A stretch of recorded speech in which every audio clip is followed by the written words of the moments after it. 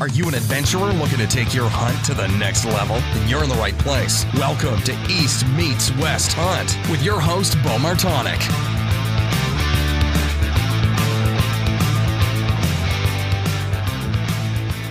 Hey everyone, welcome back to another episode of the East Meets West Hunt Podcast, Mountain Buck Q&A edition, brought to you by Timber Ninja Outdoors.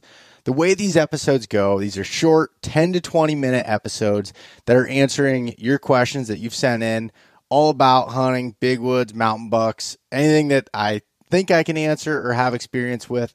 I'd like to throw a shot at it based off of your questions. Well, for the first few that we've had here, some of these ones have been not a single question that's come in, but a multitude of questions that I've kind of combined into one to be able to get it out there. So as we start rolling with it, we'll get a little bit more detailed into single questions.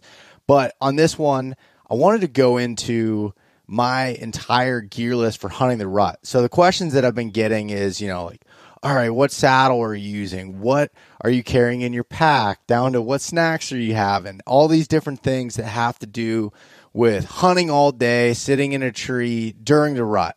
So I did a video back in 2020 that had to do my rut hunting gear list, and it's one of the top performing videos that I had on YouTube, and also a lot of questions about, man, you carry a lot of stuff. So I wanted to dive into it, and honestly, my list hasn't changed a whole lot. Some of the specifics have, but I'm still running the same kit. But so if you're listening to the audio version here, over on YouTube, I do have my pack fully packed here that I'm going to be unloading, showing in front of the camera here. So if you like having a visual, that might be the best place to do it. Now, I do apologize even for the video version here that there's just one camera angle. I'm standing in front of it. You can't see everything that I'm doing. But the point of it is to be able to go through this gear list, tell you what's here, and then also I'll put this full gear list on the eastmeetswesthunt.com/journal on the website over there. So I'll put all of it there with links to the gear that I have, any discount codes that are available that I can get from some of these companies to pass along to you. All that stuff will be there.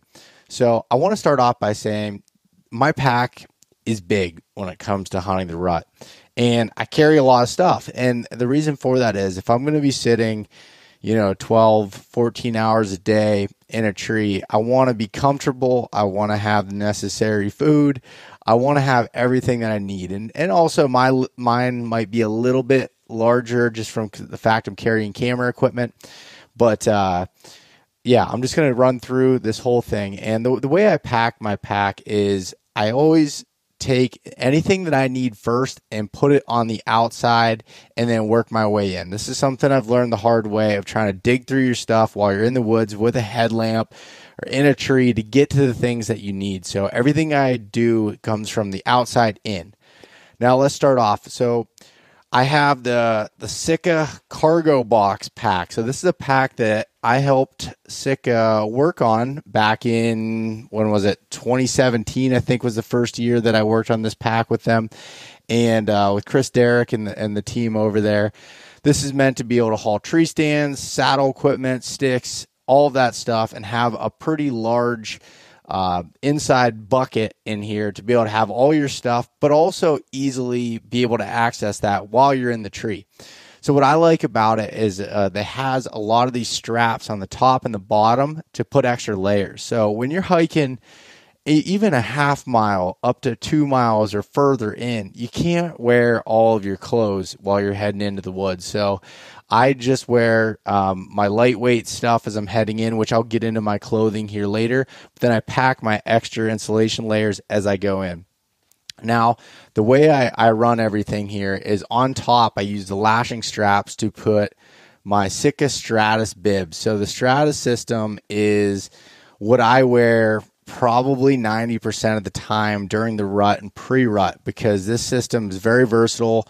It's windproof. It doesn't weigh a whole lot. It packs down nicely, but I'm a big fan of this system. So that's why I have the Stratus system that I'll put up on top of my pack. So to show you a little bit about how this is, I take off, the first thing I need to do is take off my bibs here and put them on, because if I'm going to be getting in my saddle, you can't be putting your bibs on while you're ready in the tree. So that's first and foremost are the bibs. Underneath that, if I'm going to a place where I have, an opening or something and I want to entice a buck, I will carry a Montana decoy. I carry a doe decoy. I also have a small buck that I'll use on occasion. I don't use this on all hunts, but I do believe if I need to catch a deer's eye or buck's eye that it can be really beneficial. So I have that. And then now I'm on the outside of the pack. So the next things I need to be able to get to are my saddle platform. And let's see if I can do this while trying to show the camera. So I have just the 2 straps in the front of the cargo box here that take off this platform, which I'm using, lay down the pack. I'm using the Ledge. So the Ledge is a new platform from Timber Ninja. And I think sometime around when this comes out, they should have more stock of this because it sold out pretty quick. But the Ledge is a big platform. It allows you to be able to stand on it like a tree stand and has powder coat non-slip. And then I use the SSP system, which is their stand stick and platform attachment here. And what it does is it's super lightweight, quiet, no buckles that are banging around here, as you can see, to be able to hit when you're in the dark trying to put this thing up. I like that system a lot. All right, now to get on the side of the pack, the bat wings here are where I carry my sticks. So what sticks I'm carrying are 4 Timber Ninja C1, the carbon fiber 20-inch sticks, with one of them having a retractable aider on it. And then 2 of them have the magnetic stick clips that work with the Timber Ninja saddle. So when you go up, they stay on your side. You never have to come back down the tree. So I'll get those out of the way here. And, but yeah, they go really nice and easily here on the side of this pack. Again, everything I want to do before I head up the tree is basically on the outside of the pack. I don't even need to get into the body of it. But as you see, I got the sticks here, the retractable aider. You just pull it out. There it is. You can get a little bit higher, and it pushes right back up in when not in use. Carbon fiber, super quiet. You can bang them together. Doesn't make a whole lot of noise. If anything, it sounds like rattling antlers. All right, so now moving along. I've got the pack here, and we'll start diving into the inside. So what I would do is I'll get up in my saddle, I'll get everything set up, and I go to hang my pack on the tree. So what I'm going to do, let me just get some of these out of the way for some of these straps so they're just not dangling around. They all tuck back into the pack itself, so you don't have dangling straps while you're up in the tree. But anyways, once I get in the tree, I hang the pack wide open. So I hang it just like this. So I hang it up by the lid portion of it essentially and leave it wide open. Now, if there was, it was raining or anything, I'd leave it closed and just hang it by the normal strap. But, well, I'm taking a lot of time on here. I'm trying to keep this short and sweet. But next I'll hang up my camera arm. So I have the Timber Ninja. It's the carbon fiber Nomad camera arm. Super, super light, as you can see here. Packs down to nothing. No loud ratchet straps. And then I put a Tricer LP head on it. The head weighs 4.3 ounces. I bought this a while ago, and it's pretty sweet to be able to use for a camera setup. The reason why I hated self-filming most of the time in the past was because everything weighed so dang much to carry in and was loud setting up. This is really nice for anyone that is looking into self-filming. Now, this camera arm, I will say, this is not a professional camera arm. This isn't one that you're going to put a giant camera body on it with all this equipment if you're filming a TV show. But if you're a self-filmer, you want something super light and stable for what it is and quiet, this is a really, really nice option. Okay, now I get into the pack some more. Now it's time to start putting my layers on. Now, you might be still a little bit hot. Maybe give yourself 30 seconds to a minute to cool down, but you don't want to cool down too much because then it's hard to trap that heat in. Now, looking to say the temperatures are just below freezing. You know, it's a frosty morning. I got Sika's ambient jacket that that I'll throw on. Super packable and warm, and it's also a breathable piece you could wear walking in, depending on the temperature. Sometimes I will wear that walking in as well. And then as I keep going into the pack here, now I got the Stratus jacket. Stratus jacket, just like the bibs, windproof, throw that over. Now I got my clothing system on. Inside the lid of the pack, now kind of going into that. Now this is where I have my gloves. This is where I have my beanie, which I use a Stratus beanie, and also the Merino 330 beanie. If it's super cold, I'll layer those two together. And I also have some of my trail camera checking stuff in here. I have these waterproof cases. Got them on Amazon. I'll link to them, but that I keep for my SD cards. I label one for full SD cards and one that are empty.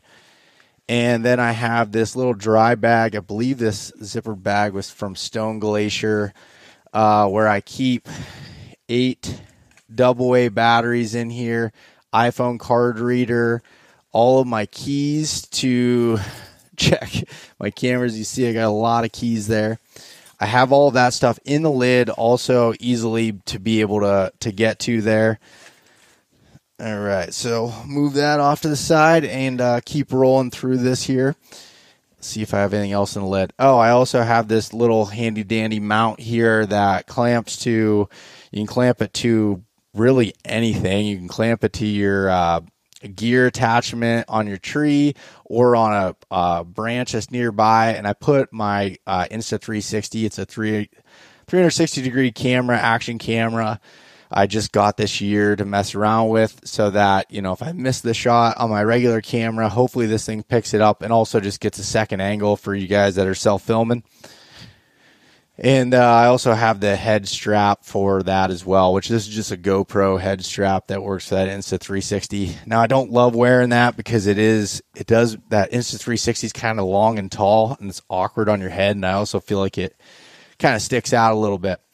But also just in the inside of the pack here, this is where I'll carry my bleak call. I just carry one of those Primos great big cans, just the dump over calls. I mean, honestly, I had a couple of people laugh about that and they're like, you don't have like some special call? It's like, nope, just the bleak call, and I've used that forever, and I obviously love to call, so that made sense. Also have solar panel and lock here. Now, some of the trail camera stuff, I will say, it depends on what I'm doing for the day, whether I bring all this extra trail camera stuff. Like if I know I'm going in, sitting dark to dark in a spot, I'm not going to carry that extra weight and carry a solar panel and everything. But I do always at least have one trail camera with me, which I'll get into once I get to the bat wings of this pack. But diving in a little bit further here, in the bottom of my pack, the furthest place from anything is my kill kit. So inside my kill kit is everything I need to be able to butcher and process a deer in the field. This is also something that typically it depends on where I'm hunting, whether I bring this whole kit. Normally I do, just for ease of use, I can grab this bag. But it does have game bags in here. So it's deer size caribou gear game bags, a set of nitrile gloves, about 25 foot of paracord.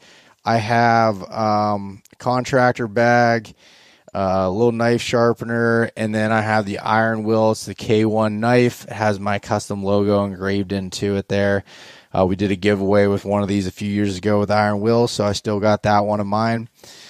But that's my kill kit. It's pretty simple, straight to the point. I have it all in this bag here. I could take it with me.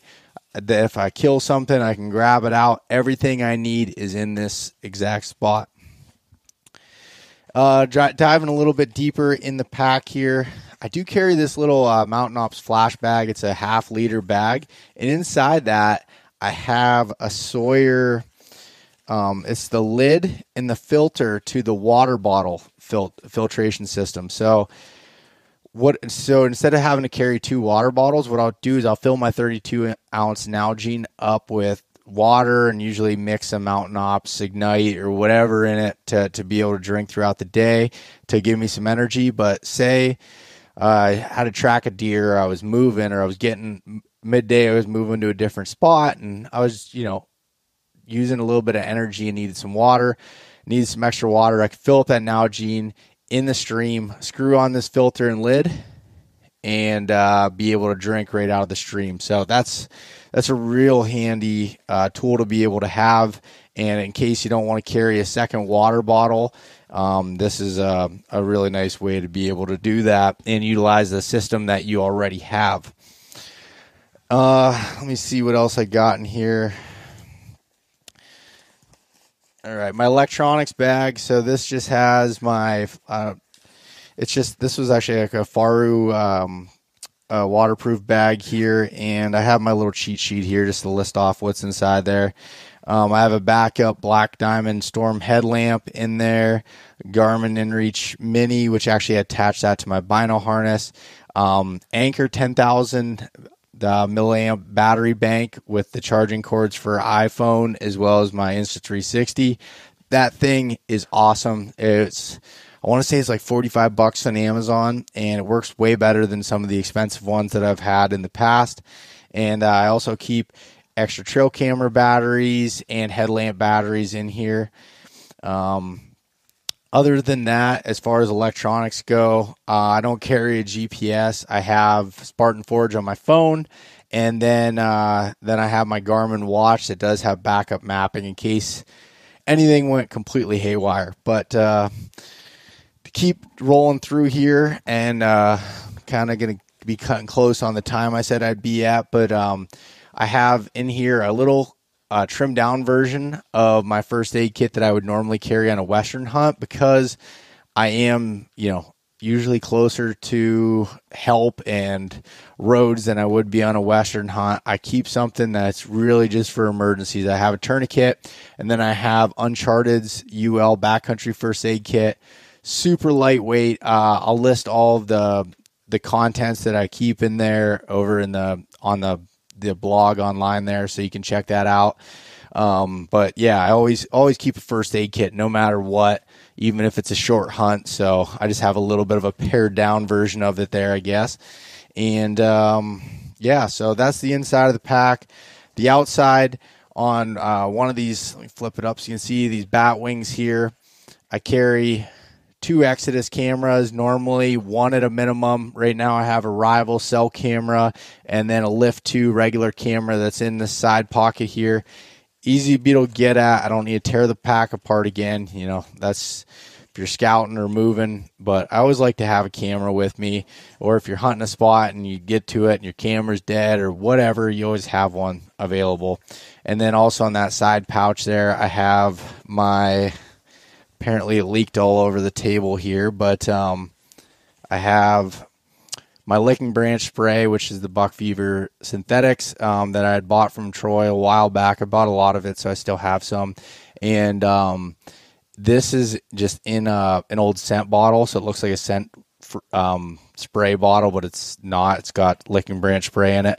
But yeah, it's definitely leaking all over here, so I gotta figure out how I didn't have the valve closed. But other side of the bag here is where I have my poop kit. So if I need to go to the bathroom, I got a little dry bag here that has toilet paper, hand sanitizer, and wet wipes in there.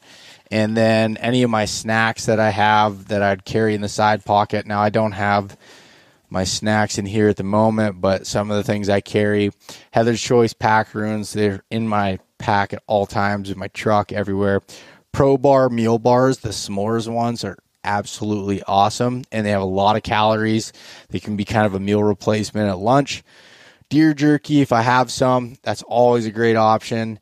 I keep the Mountain Ops Ignite trail packs in there for a little bit of energy. Sitting all day can get tiring, and I want to stay alert, so I'll mix that up in my drink.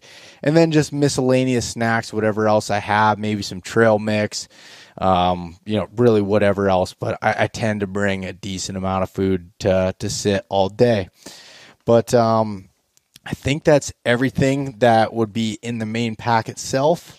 And now my saddle, which I'll either wear in or depending on the walk, I will pack it up too in the pack here. But the Timber Ninja, the Ultimate saddle, is my favorite saddle for sitting all day. It's a 2-panel saddle. I did a video that's over on the Timber Ninja YouTube channel if you want a lot more detail on this and using it. But it's a padded 2-panel. It molds to your body. Super comfortable for long sits. In the lumbar pocket is where I'll keep my grunt tube until I get up in the tree, and then I can put that in there. But that's just so I never forget my grunt tube and it's not hanging around my neck and banging around on steps as I'm climbing up. The right pocket in their premium bags, I have 2 8mm ropes. One's a lineman with a Kong duck on it, and the other one is a tether with a Kong duck. They both fit. 2 of them fit in this small bag.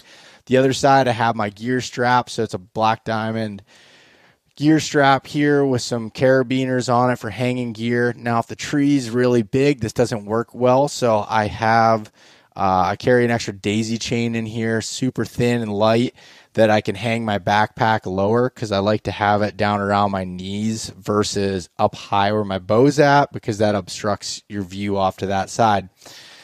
So, all right, that's that. Moving along here, let's get into the clothing system that I'm wearing while I'm walking in. And let's see here. Here it is. All right, so base layer. I've been running the Sitka Merino stuff here for the last couple of years, and just came out this year, but really sweet stuff. So I use the 120 lightweight Merino as a base no matter how cold it is. I want to wick that moisture away from your skin, so I wear that nice and light. And then the 330 hoodie. This thing is absolutely awesome. I didn't think anything could potentially replace the Fanatic hoodie for me as a mid layer with a pocket in the front. And man, this is a really sweet piece.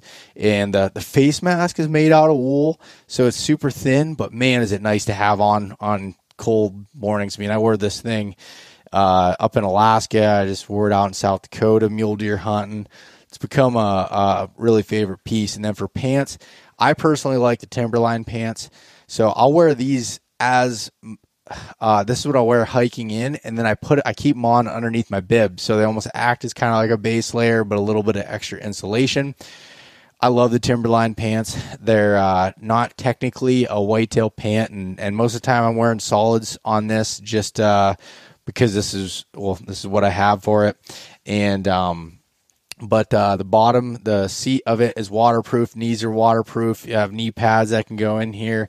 So I use those while I'm in the saddle. Now, they do not work as good as knee pads that are designed for saddle hunting. So usually I'll put a pad around the tree too and strap it around if I'm going to be there all day, just to make sure that I stay comfortable there.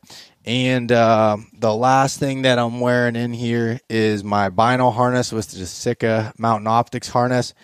Inside of that, I got the Maven B3 8x30s. You've heard me talk about these many, many times on the podcast. Love this glass.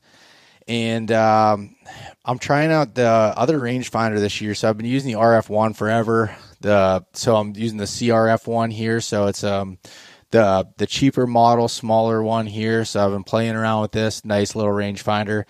So I have that in the right rangefinder pocket. Then I have milkweed that I keep in front of that in a little pouch there, so I can always be checking the wind.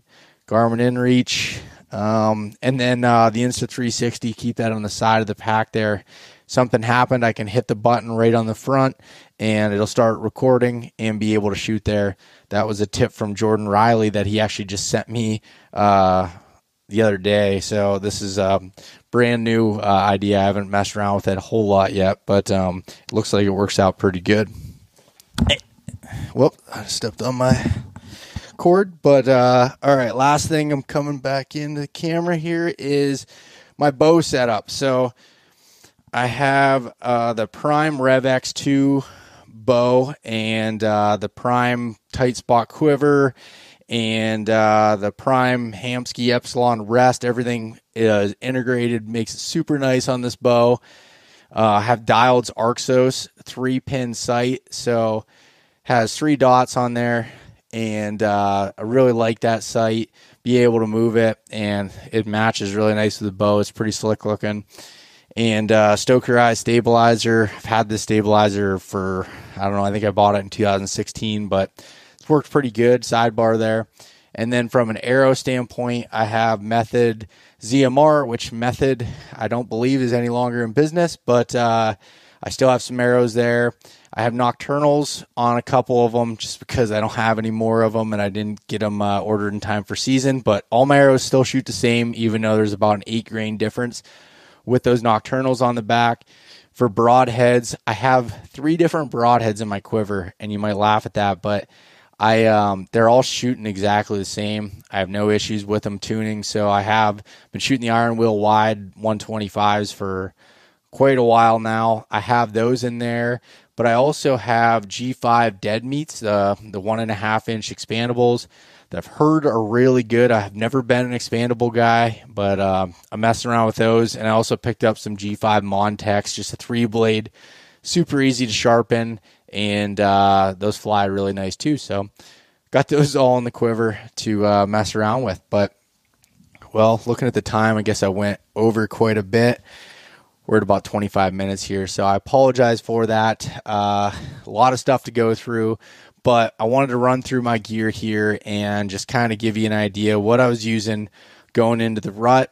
And like I said, I'll have the list over on the website online. If you have any specific questions about anything, feel free to ask. I'd love to dive deeper into them. Didn't really realize how long it was going to take just to go through all this stuff quickly. But anyways, I really appreciate everyone listening. If you have any questions, you want to send them in to be featured on this episode or have them answered, then send them to my email, bo@eastmeetswesthunt.com. Otherwise, you can leave a comment on the YouTube video, and I'll check all those, keep them in a list, and we'll keep on rolling. Well, thanks everybody for listening. If you liked it, share it with your friends, leave a rating and review. I appreciate it.